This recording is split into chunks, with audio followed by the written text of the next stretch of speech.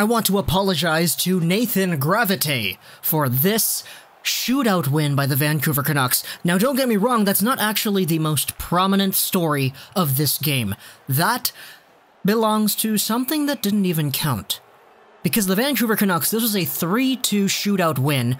We got ourselves 2 goals from Tim Schaller, of all people, and 1 goal that should probably have counted, but it didn't. Elias Pettersson came in here on a penalty shot, and it was a really fluently awarded penalty shot because Klingberg, he was all up in Pettersson's grill, like shoving him, pulling him back, and the referee called the penalty shot, and so Pettersson came in, and he approached Khudobin, but then Khudobin poked it away, but it wasn't a normal poke. He extended the stick out, and he let go. And it was a very obvious throwing-looking motion out there. And everybody was like, what the heck, that was a throw. That's an automatic goal, right?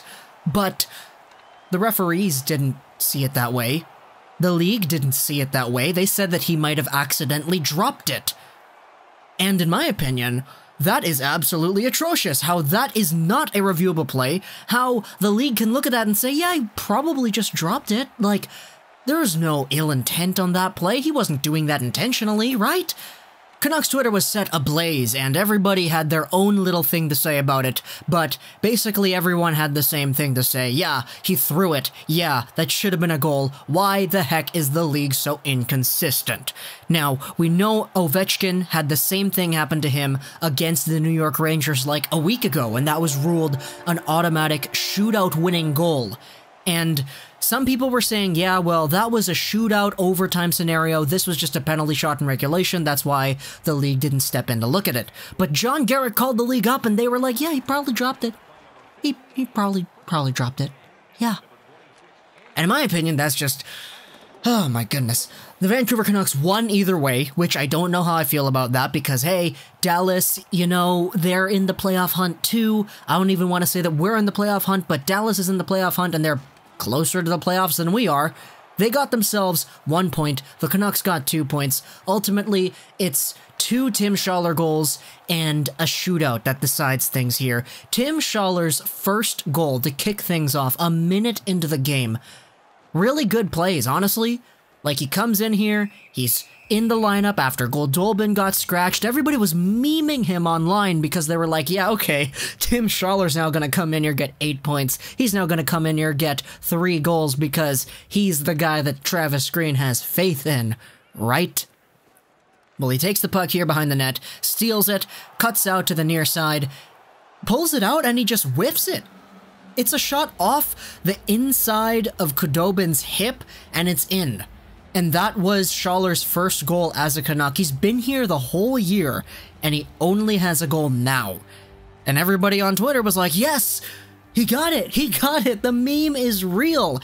And then just a few minutes later, oh my goodness, Pettersson backhands it over into the slot, and Schaller with another one-timer. 2-0 Vancouver. Schaller got himself a quick 2 goals, and everybody was freaking out because, oh my goodness, the meme is really real. He honestly has a game tonight, and he capped himself off at that. But going forward, Jacob Markstrom was really good. The Canucks kind of started deteriorating a little bit towards the end of the third. Dallas ended up getting 2 goals. Jamie Benn, fantastic snipe, and former Canuck Taylor Fedun, my goodness, he got himself a goal as well. Hammered it home right through a big crowd of people. But this one went over to overtime. The Canucks in overtime were strong. And that was only because there was a power play. Every other time they were kind of meh. But the power play Canucks, they held onto it for a long time. I would have liked to have seen more shots. I thought that they could have been much deadlier if they just tried a little bit harder. But the Canucks did hold on to it a little bit. They took their time, and Khudobin was forced to make some pretty good saves.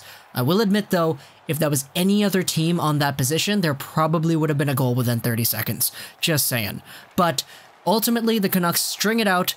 They go over to the shootout. Pettersson's denied by the post. Besser's denied by shooting it up high.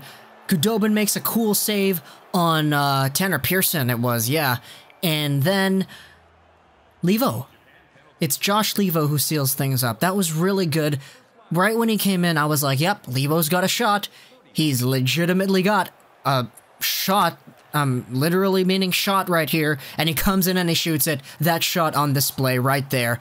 And overall, the shootout was kind of sketchy for me because watching it, the first 3 guys that Dallas went through, Sagan, Radulov, and Ben, those are the 3 top dogs on that team when it comes to offensive capabilities and power and everything. Seeing them stop the way they were by Jacob Markstrom was really nice. Roope Hintz coming in here also, he was dangerous as well. But overall, the Vancouver Canucks win this one. It's 3-2, and you could argue that it should have been 4-2. Pettersson, man. He got himself an assist, which was great. He ties Pavel Bure's rookie record, or excuse me, Pavel Bure and Ivan Hlinka's rookie record for the Vancouver Canucks. Bure did it in a few more games, and Hlinka did it in way more games, but Elias Pettersson, 60 points on the year, leads the team in points, assists, and goals. He's a total beast out there. He should have had another one. Seriously. Should have had another goal in my opinion, and he didn't. That will obviously be looked at. I mean, I don't know if anything's going to be done about it, but I'm sure it's going to be looked at, because apparently the referee didn't see it. Something about him being behind the play or whatever, and the referees also deemed it as a somewhat unintentional throwing of the I don't know. I'm not going to try to justify that because everyone kind of knows that it was a throw. Pettersson, man, he should be at 61 points. He should be. Hope you guys enjoyed this 33 plus Nitro Session on Gaming, and bye.